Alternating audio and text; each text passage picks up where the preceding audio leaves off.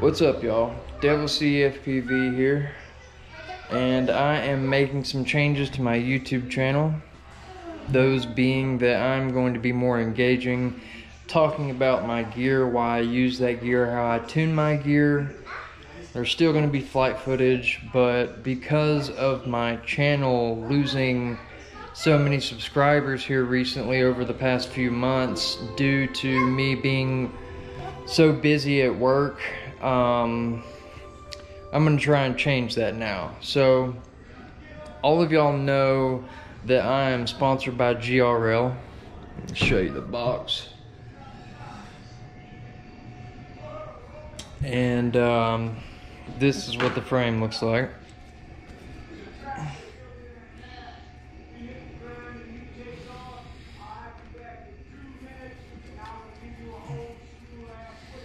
This is the Lowrider version. This is the standard version. The standoffs are a little bit higher than the other one. So, what I have put in this quad is these new components right here. Full function F7 Pro V2. And what that looks like, this is an old one, but it's busted. It looks like this. You can hook up 8 motors to it, but I'm only running 4. But this flight controller is so good. And if I don't use this one, I used Kakute H7. But if I'm being honest, the T-Motor F7 Pro V2 is better. So the ESC that I opted to use this time is the P60A V2 D-Shot 2400 128K. So this 4-in-1 ESC is a 6S ESC. The PWM frequency goes from 16 to 128. The peak current is 70 amps. Total weight 22 grams. And amperage meter 150. ESC BL Heli 32.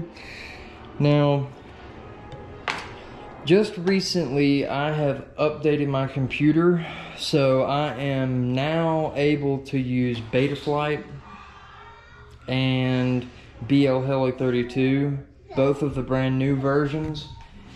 And I have put 4.4.2 firmware on this bad boy right there. You can see the P60 ESC, it's like a bluish silver. And yeah, I've got this bad boy tuned, and this is the best flying quad I have probably ever built. I mean, it flies so good on that firmware, and the tune that I have, man. I'm gonna show y'all what I did and how I did that. And let's see, where's the motor? Here it is.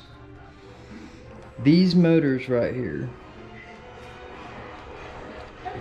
the RCINPOWER 2207 GTS V4 2100 kV MCK edition motors are so pretty.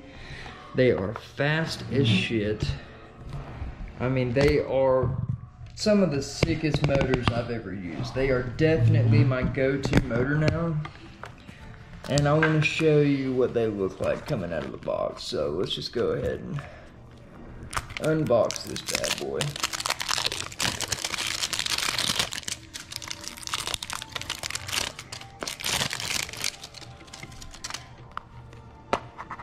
You ready? Got some stickers. RCINPOWER. And then here's the motor. Now these motors are so pretty. I mean, I love these damn things. So pretty. Beautiful color. It just really sets the quad off with that look. They're also the smoothest, and they are pretty fucking light. I can't remember exactly what grams they are, but they're lighter than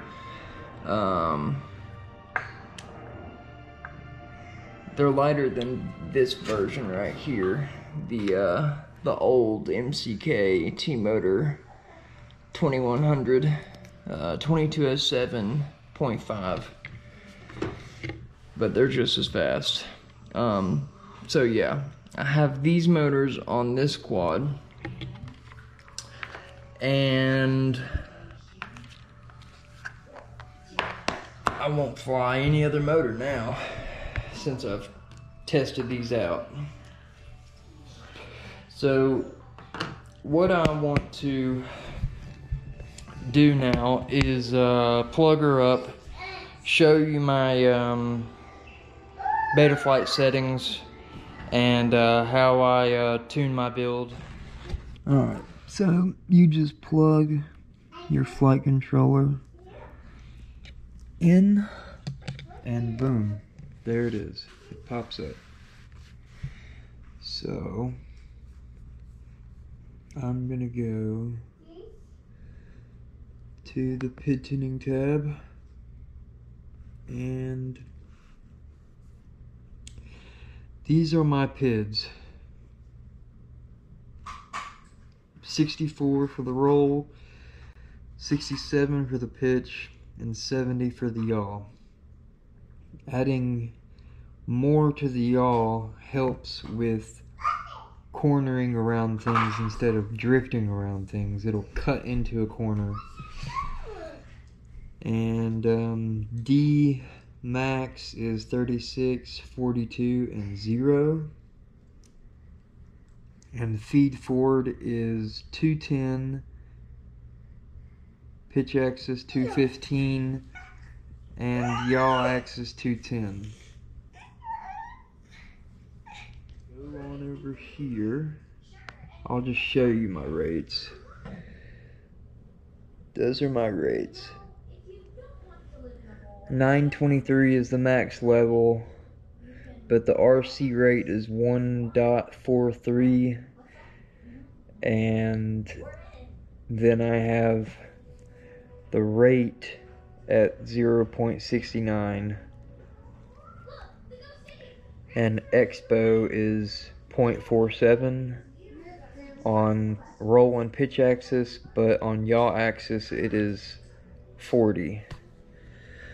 Throttle mid is 23, expo 15. And see, you might want to be careful when doing it like this. See, because I'm getting a warning right there, but I have my D-term filtering slid over to 1.45. I have the gyro low pass 1 filter turned off. My gyro RPM filtering harmonics is 2 instead of 3. I've left all of these the same, and I've left all of those the same.